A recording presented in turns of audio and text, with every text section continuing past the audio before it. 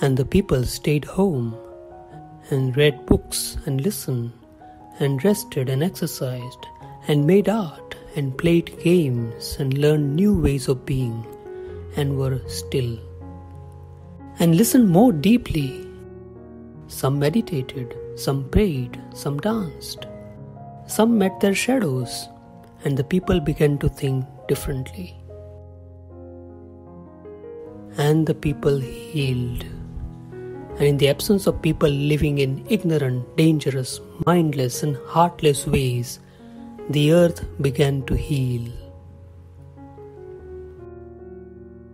And when the danger passed and the people joined together again, they grieved their losses and made new choices and dreamed new images and created new ways to live and heal the earth fully as they had been healed. Dharmendra Sheth from Fluent Lingua, Surat.